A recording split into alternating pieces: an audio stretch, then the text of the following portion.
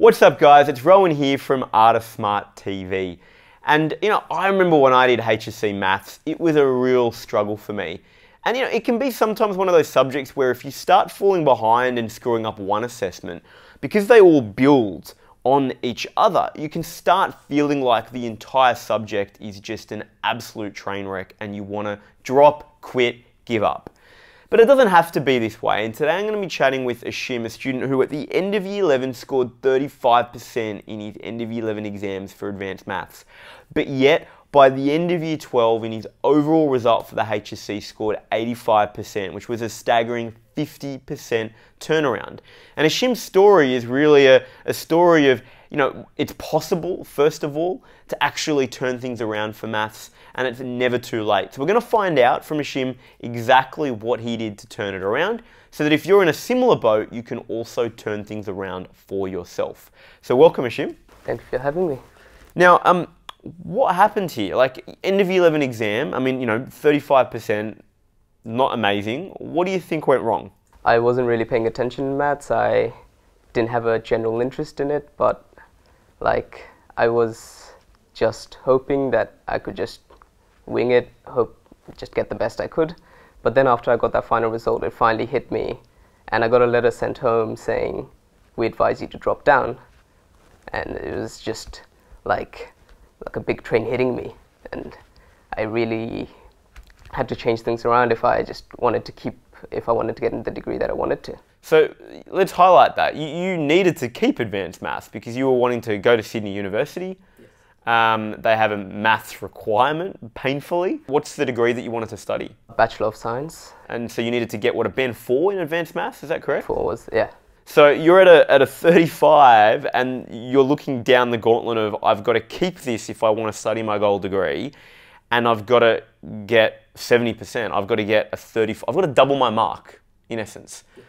Were you worried? I was very worried, and it was just frantically just trying to see, because I didn't know any Year 11 maths basically, so I had to catch up on Year 11 maths and try to be ready for Year 12 maths. Wow, so, which I think is a huge challenge, because that's the big problem with maths, in the sense that it builds, right? So Year 11, while technically is never examinable, with maths it's one of those things where if you don't know Year 11, Year 12 is going to be really hard. Yeah. So now, just to highlight here, end of the journey, you get 85, so you go well past the 70 Band 4 cutoff. And what are you studying at university? I'm studying Bachelor of Science, majoring in Chemistry and Physics at Sydney Uni. So I think the amazing thing here is end of the journey, you get there, right? You get the marks, you get into the degree, but end of Year 11, that looks quite unlikely. So now, what do you do to turn things around? Because you've got a 50% turnaround here across the course of a 12-month period. What was step one? Step one was finding a tutor. I realized I needed help, and so did my parents. And this was close by to where we lived, so we came here. You had an interview with us, and you recommended, you told us a few things, and we really liked it, so we decided to join. And after getting used to the tutor, Tom, everything sort of just worked. He explained things nicely, and yeah. So that's right. So I remember we had a conversation. It was really about, exactly as you highlighted, how do we consolidate or fix the gaps from Year 11 at the same time as simultaneously trying to move forward, right, for maths. And so you joined one of our advanced maths classes led by Tom, who's an amazing teacher. So that was step one. It was like recognizing that you needed help. What was step two? Putting in the work. That was step two for me. It was doing math exercises, doing practice papers like most of my free time, and it was putting math above where I already had put it, which was basically on the ground, and actually looking at maths and saying, I need this, so I need to work hard at it. So if we dig into step two a little bit more, because there's probably a bunch of mini steps in step two. You've got putting in the work, right? And clearly the motivation's there because you've had that wake-up call that if you don't do the work, Sydney Uni is not happening, right? So week to week, how many hours do you start putting in for maths? Oh, I stepped it up with nearly an hour or two of maths every day for Yeah, just for maths. And that's not just in the lead up to an exam, that's just throughout the term? Throughout the term, yeah. Wow, so an hour or two, what were you doing? Were you doing practice questions from your, your textbooks? Like, what did that study look like? Basically a mix of all things. If it was close to exams, I'll be doing more practice papers. If it was like just at the start of the term, I would be doing or trying to catch up on work that I missed on year 11, or I would be just doing stuff from the textbook and doing some extra stuff just to help me with it. So it was basically just getting the homework done, getting the textbook questions done, finding extra questions. It was question exposure, really in a big way. So you're getting this question exposure. The big question that I'm feeling in all of this is 1 or 2 hours of maths is a lot, right, per day. How did you have time to do anything else? Basically, didn't. I put maths at the top of it and put maths and English at the top and put rest of everything. I did like 30 minutes a day, and it all depended on schedule. So they became your 2 top priorities. English because it's compulsory, maths because you're screwed in terms of your choice university degree if you don't do it. Yeah. So it does sound like what you needed to do was reprioritize and make some time sacrifices for some of your other subjects. So, you're having this approach, you're doing questions each week, and you're drawing from a whole range of different sort of places.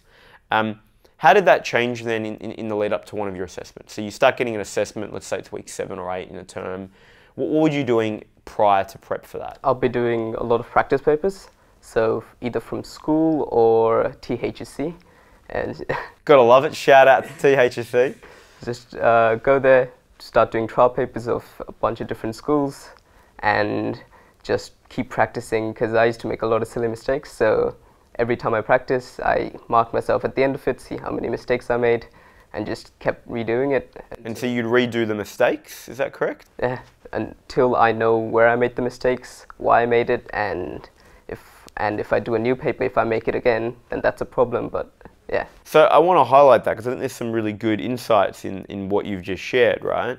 What I'm hearing is, number 1, you were doing past papers. Number 2, were they timed? Yes. So they were timed. So you were recreating exam conditions. So it wasn't just an equation of doing questions and getting pattern recognition, which is a big part of what you were doing. It's also building exam technique.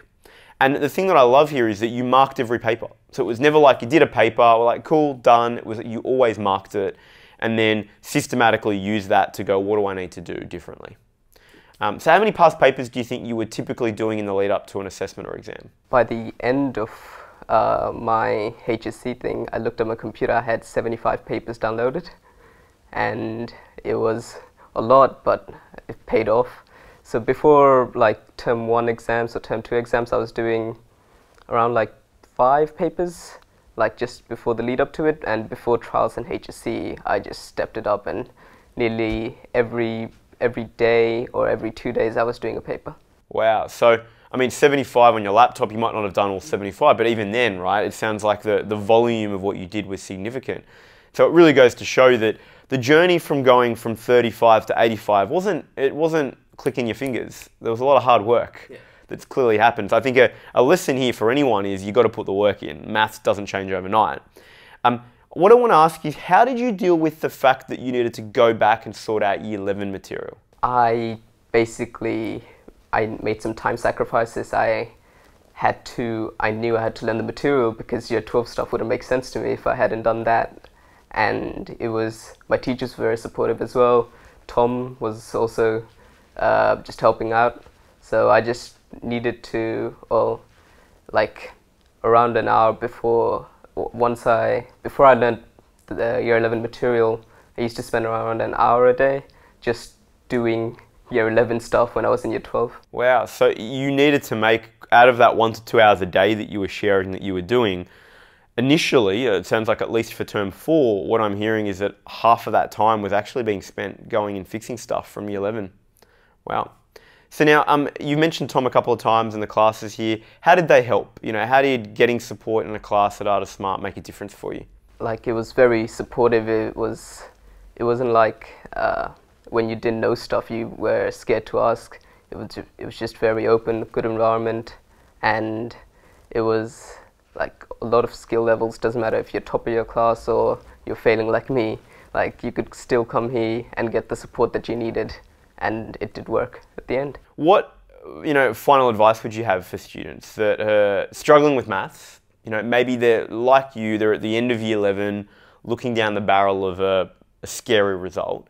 What final tips, suggestions, advice would you have for them? Don't drop maths. Continue doing it. It is a great subject once you learn it, and put in the time, and hard work is what gets you there at the end.